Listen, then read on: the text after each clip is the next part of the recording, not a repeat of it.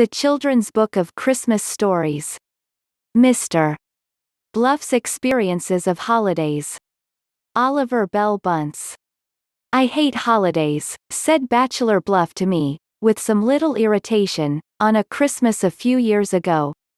Then he paused an instant, after which he resumed, I don't mean to say that I hate to see people enjoying themselves. But I hate holidays, nevertheless, because to me they are always the saddest and dreariest days of the year. I shudder at the name of holiday. I dread the approach of one, and thank heaven when it is over. I pass through, on a holiday, the most horrible sensations, the bitterest feelings, the most oppressive melancholy. In fact, I am not myself at holiday times. Very strange, I ventured to interpose. A plague on it, said he, almost with violence. I'm not inhuman. I don't wish anybody harm. I'm glad people can enjoy themselves. But I hate holidays all the same. You see, this is the reason. I am a bachelor, I am without kin, I am in a place that did not know me at birth. And so, when holidays come around, there is no place anywhere for me. I have friends, of course. I don't think I've been a very sulky, shut-in, reticent fellow, and there is many aboard that has a place for me but not at Christmas time. At Christmas, the dinner is a family gathering, and I've no family. There is such a gathering of kindred on this occasion, such a reunion of family folk, that there is no place for a friend, even if the friend be liked. Christmas, with all its kindliness and charity and goodwill, is, after all, deuced selfish. Each little set gathers within its own circle, and people like me, with no particular circle, are left in the lurch. So you see, on the day of all the days in the year that my heart pines for good cheer, I'm without an invitation. Oh, it's because I pine for good cheer, said the bachelor, sharply, interrupting my attempt to speak, that I hate holidays. If I were an infernally selfish fellow, I wouldn't hate holidays. I'd go off and have some fun all to myself, somewhere or somehow. But, you see, I hate to be in the dark when all the rest of the world is in light. I hate holidays because I ought to be merry and happy on holidays and can't. Don't tell me, he cried, stopping the word that was on my lips. I tell you, I hate holidays. The shops look merry, do they, with their bright toys and their green branches? The pantomime is crowded with merry hearts, is it? The circus and the show are brimful of fun and laughter, are they? Well, they all make me miserable. I haven't any pretty-faced girls or bright-eyed boys to take to the circus or the show, and all the nice girls and fine boys of my acquaintance have their uncles or their granddads or their cousins to take them to those places. So, if I go, I must go alone. But I don't go. I can't bear the chill of seeing everybody happy, and knowing myself so lonely and desolate. Confound it, sir, I've too much heart to be happy under such circumstances. I'm too humane, sir. And the result is, I hate holidays. It's miserable to be out, and yet I can't stay at home, for I get thinking of Christmases past. I can't read, the shadow of my heart makes it impossible. I can't walk, for I see nothing but pictures through the bright windows, and happy groups of pleasure seekers. The fact is, I've nothing to do but to hate holidays. But will you not dine with me? Of course, I had to plead engagement with my own family circle, and I couldn't quite invite Mr. Bluff home that day, when Cousin Charles and his wife, and Sister Susan and her daughter, and 3 of my wife's kin had come in from the country, all to make a merry Christmas with us. I felt sorry, but it was quite impossible, so I wished Mr. Bluff a Merry Christmas, and hurried homeward through the cold and nipping air.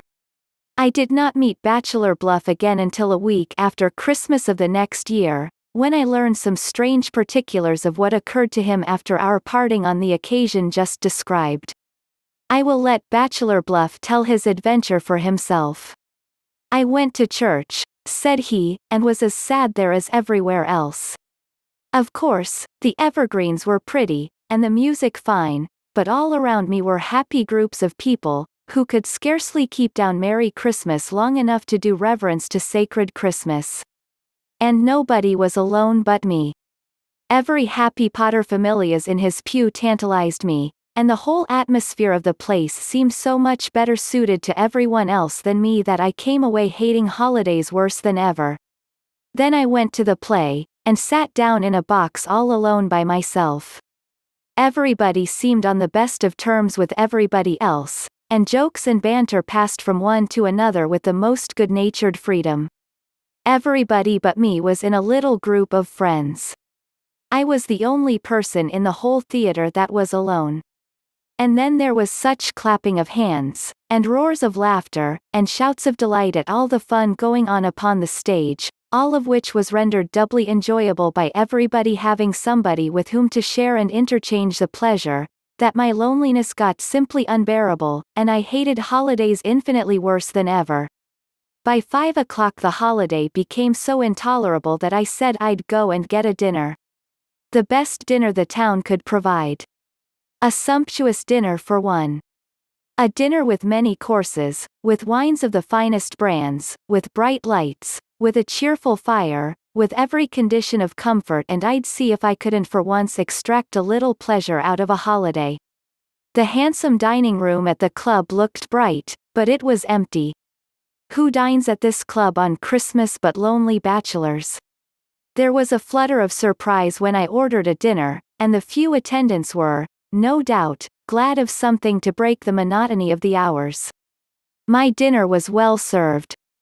The spacious room looked lonely, but the white, snowy cloths, the rich window hangings, the warm tints of the walls, the sparkle of the fire in the steel grate, gave the room an air of elegance and cheerfulness, and then the table at which I dined was close to the window, and through the partly drawn curtains were visible centers of lonely, cold streets, with bright lights from many a window, it is true, but there was a storm, and snow began whirling through the street.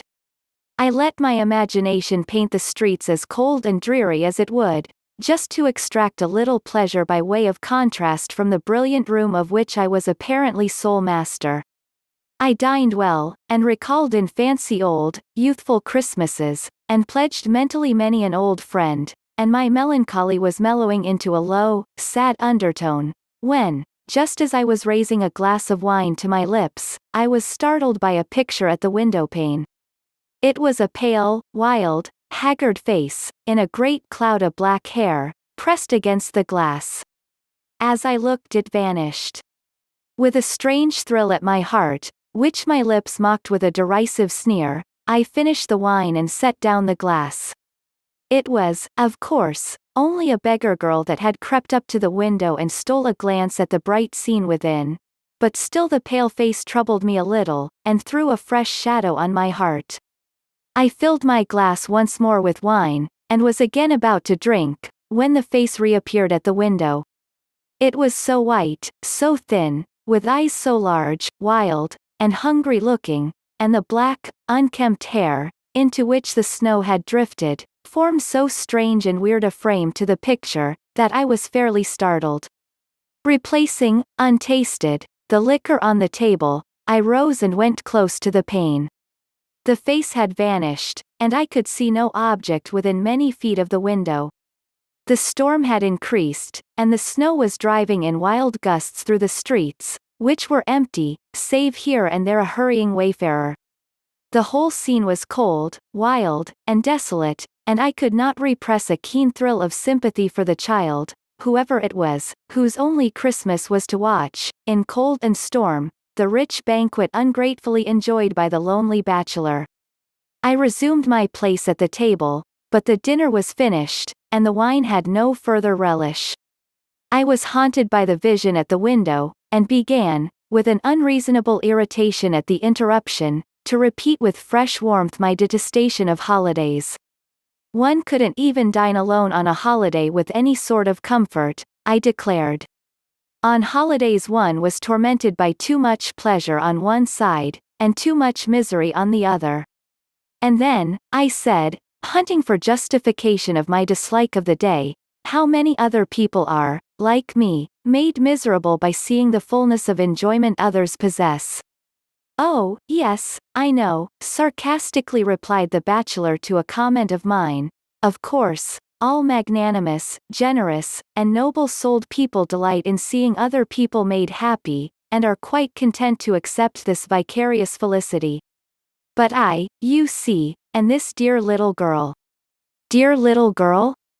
Oh, I forgot," said Bachelor Bluff, blushing a little, in spite of a desperate effort not to do so. "I didn't tell you." Well, it was so absurd. I kept thinking of the pale, haggard, lonely little girl on the cold and desolate side of the window pane, and the overfed, discontented, lonely old bachelor on the splendid side of the window pane, and I didn't get much happier thinking about it, I can assure you. I drank glass after glass of the wine, not that I enjoyed its flavor any more, but mechanically, as it were, and with a sort of hope thereby to drown unpleasant reminders. I tried to attribute my annoyance in the matter to holidays, and so denounced them more vehemently than ever. I rose once in a while and went to the window, but could see no one to whom the pale face could have belonged. At last, in no very amiable mood, I got up, put on my wrappers, and went out, and the first thing I did was to run against a small figure crouching in the doorway. A face looked up quickly at the rough encounter, and I saw the pale features of the window pane. I was very irritated and angry, and spoke harshly, and then, all at once, I am sure I don't know how it happened, but it flashed upon me that I, of all men, had no right to utter a harsh word to one oppressed with so wretched a Christmas as this poor creature was.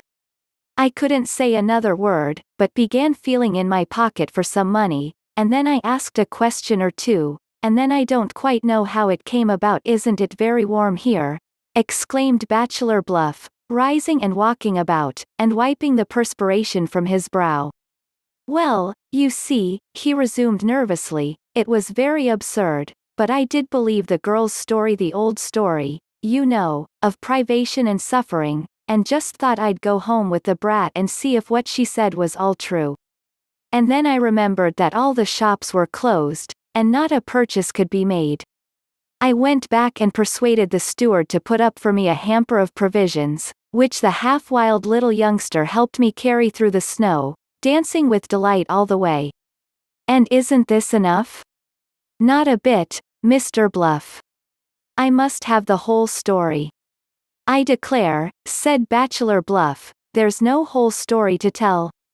A widow with children in great need, that was what I found, and they had a feast that night, and a little money to buy them a load of wood and a garment or two the next day, and they were all so bright, and so merry, and so thankful, and so good, that, when I got home that night, I was mightily amazed that, instead of going to bed sour at holidays, I was in a state of great contentment in regard to holidays.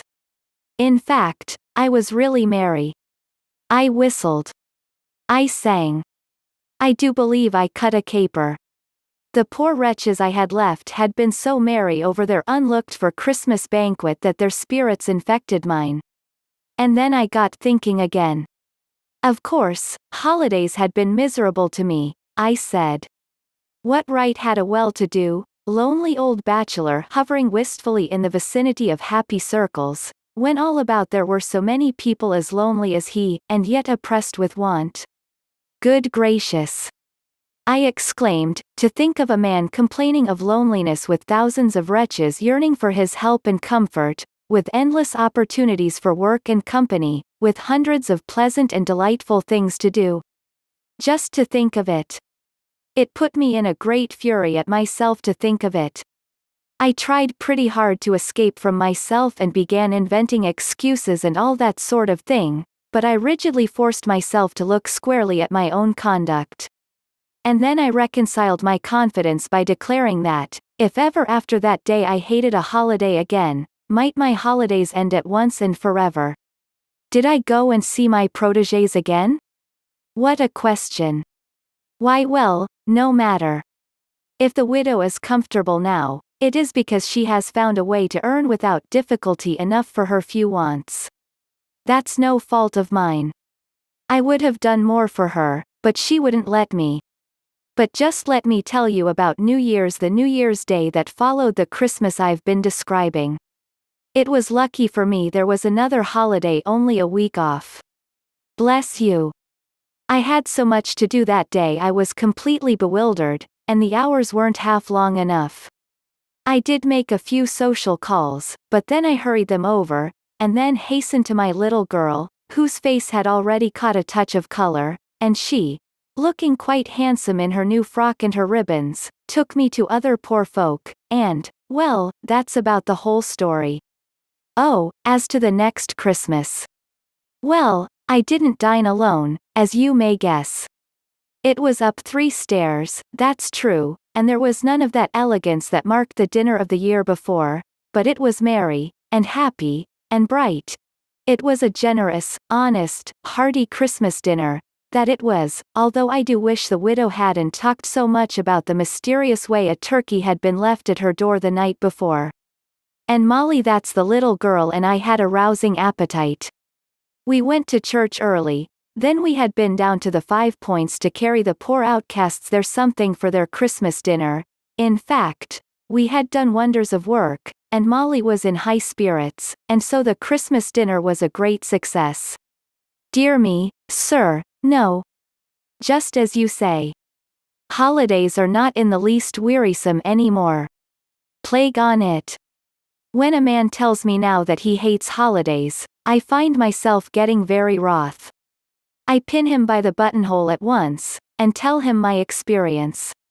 The fact is, if I were at dinner on a holiday, and anybody should ask me for a sentiment, I should say, God bless all holidays.